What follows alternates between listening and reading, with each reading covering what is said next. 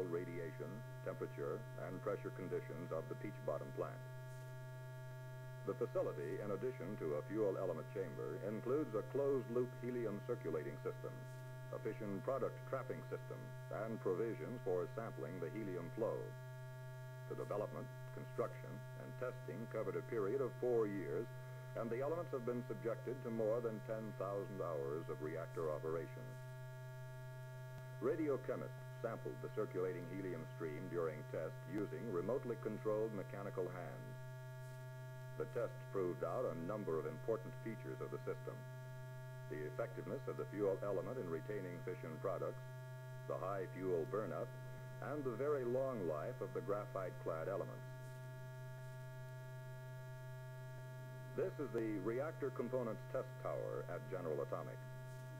A full-size prototype control rod and its drive mechanism, both designed and engineered at General Atomic, were thoroughly tested under the reactor pressure and temperature conditions of the peach bottom plant.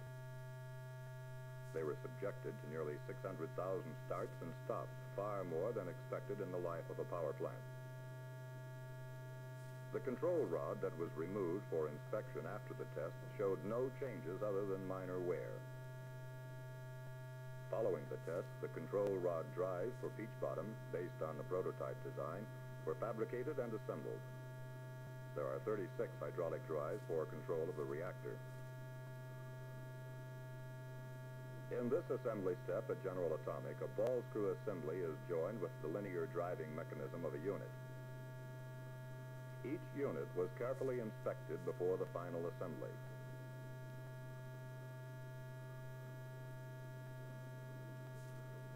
Then the units were inserted into their pressure housings for shipment to the site.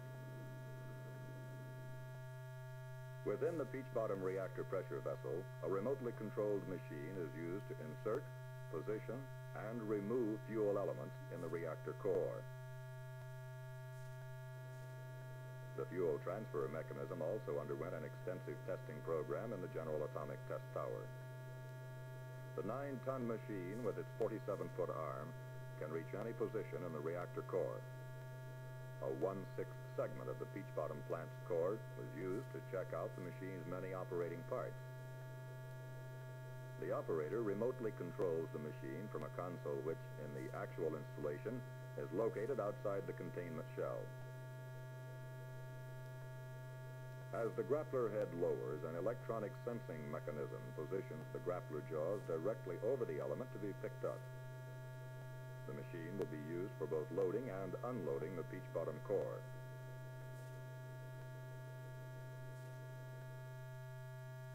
Construction of the peach bottom plant itself is moving rapidly toward its completion.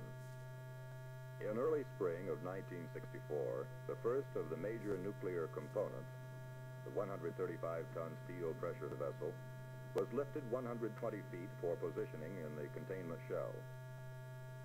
Control rod drive extensions were welded on the bottom of the vessel before it was installed in the heart of the containment shell. This is one of 2 steam drums for the plant.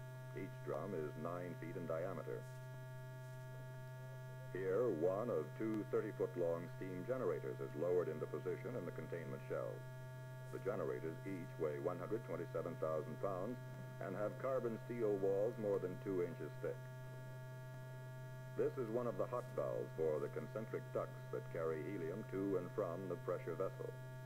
One of the helium compressors is hoisted into position in the containment shell. And here is additional helium circulating equipment and part of the fission product trapping system. And the peach bottom control room takes shape. The fuel element grid plate, which fits within the 135-ton pressure vessel. These are the control rod drives as seen from the sub-pile room below the pressure vessel in the containment shell. Here the drives are being torque tested. As core loading began, large reflector sections were installed first. Then came hexagonally shaped reflector elements for the perimeter of the core. Then more than 800 dummy fuel elements were installed in the pressure vessel. The elements are the same size as the actual fuel elements, and are arranged in the same pattern as the peach bottom core. The tips with metallic rings are control rods. This core is for the initial non-nuclear checkout test. Upon completion of this core loading, the upper plenum shroud was installed, and then the pressure vessel head was set in place and the vessel sealed. Loading of the actual nuclear fuel elements follows these tests. But this is only the beginning. General atomic engineers and scientists have designed and are developing larger H.T.G.R. plants ranging from 200,000 to 1 million kilowatts, incorporating many advanced design features such as spherical pressure vessels and new simplified components. Continuing fuel cycle development programs point to still lower fuel costs through higher conversion ratios, longer fuel lifetimes, and higher fuel burnup.